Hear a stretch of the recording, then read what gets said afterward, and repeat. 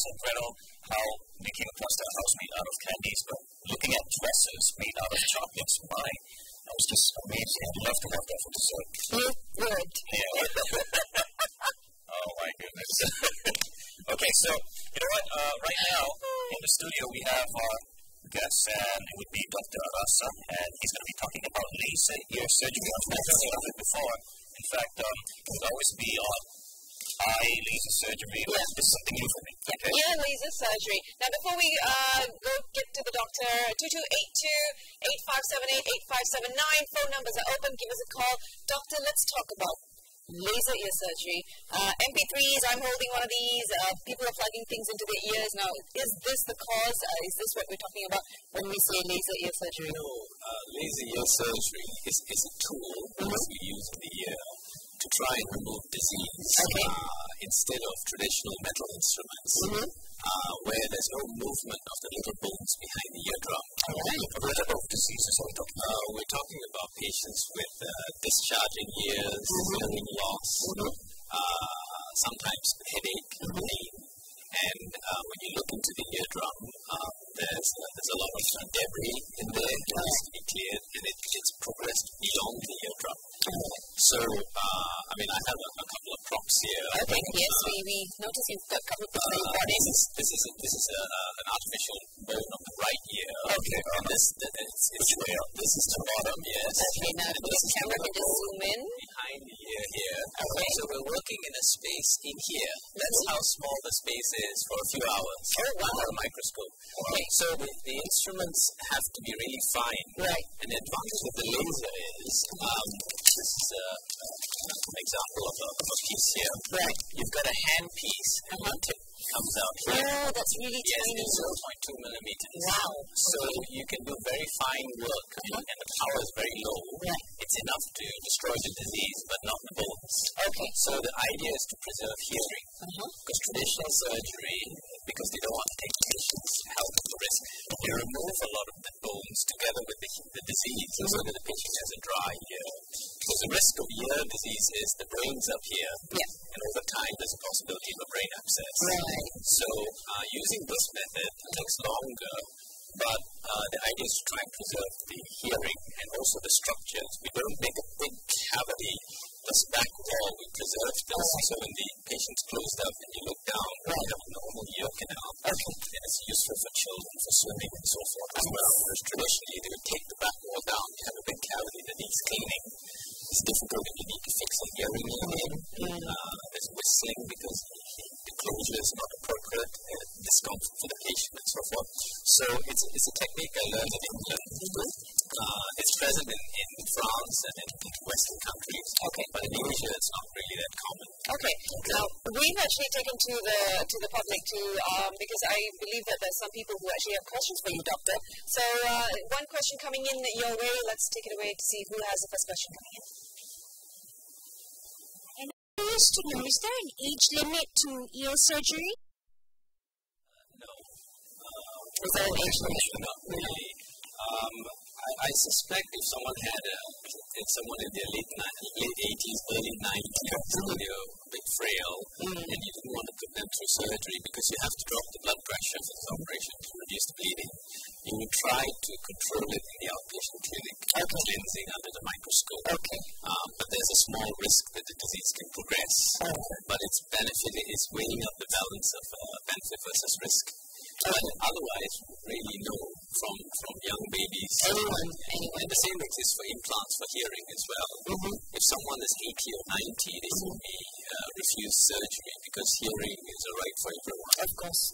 Now, a couple of other gadgets coming in, sorry. Okay, yeah. Could you just walk us through? Yeah, this is what's called the cochlear implant here. There's a metal body here, and then there's an electrode that is inserted into the ear. So the implant sort of fixed to the skull. We drill a shallow depression here, and this electrode is threaded into the middle ear and then further on into the inner ear. And this takes over the function of the inner ear. So this is where patients have no real inner ear function. And this is outside on the skin, and this is there's a magnetic interface. So snaps on like that, yes, the skin between, and then the patient hears through the microphone. Right. But they don't hear through the ear canal, they hear through the device. Oh, I see. So it's a bionic ear, really. So basically, these gadgets are for people who have hearing disability. Yes, so this particular cochlear implant, yes.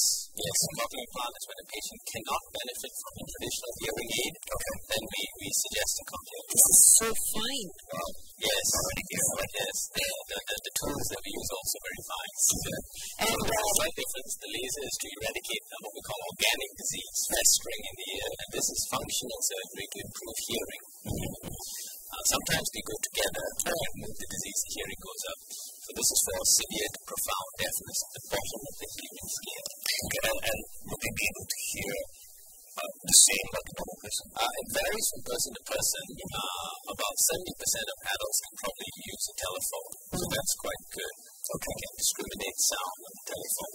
It depends. You see, this bypasses the block in the inner ear, but we don't know what's happening further up into the brain. Right. So if someone's had meningitis, they have cerebral palsy, the central problems, then they may not benefit as much.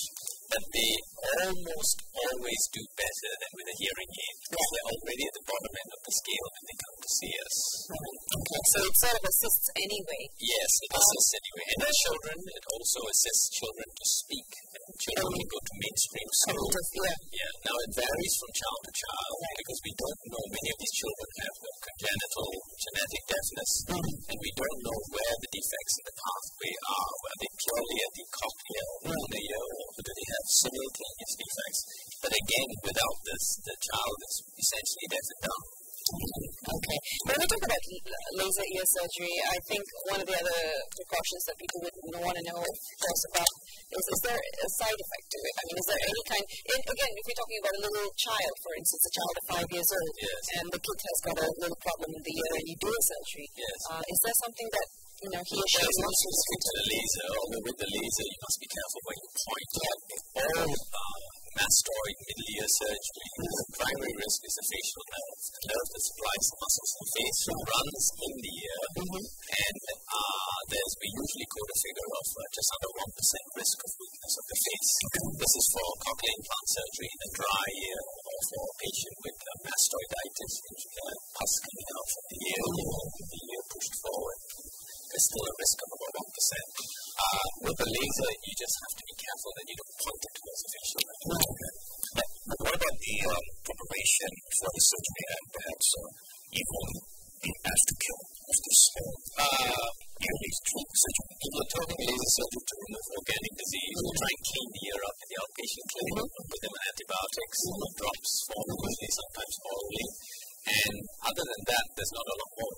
Rarely we would admit a patient for intravenous antibiotics because it doesn't make a huge difference. The aftercare, they usually stay in hospital for 1 night, maybe 2 nights. There are stitches sometimes to be removed, or children will bury the stitches. And the ear is packed, so they can't hear for about 2 weeks to 3 weeks for laser ear surgery. And then the packing is like sort of a tissue material comes out and have a microscope in the clinic.